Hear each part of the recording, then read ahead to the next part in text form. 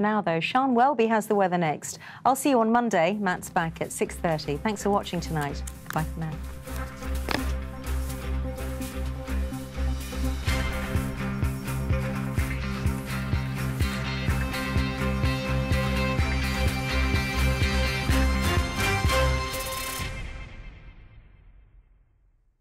Feel ready, whatever the weather brings.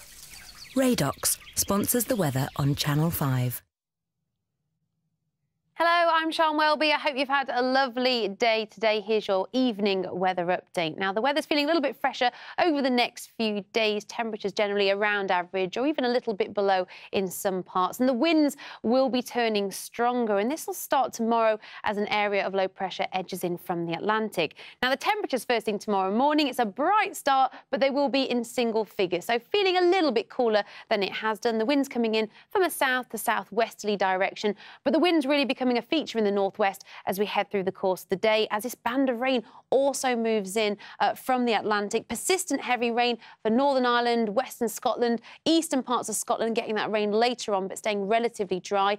But it's a northwest-southeast split because the southeast quarter of Britain actually enjoying a fairly dry and actually fairly bright afternoon. Temperatures generally in the high teens, perhaps pushing towards 20 degrees in the far southeast. But as I say, the winds really turning quite gale force overnight in the north and the west. And on Saturday, as this cold front continues moving through, we're looking at further heavy rain for Northern Ireland and Scotland and perhaps Wales and the southwest too.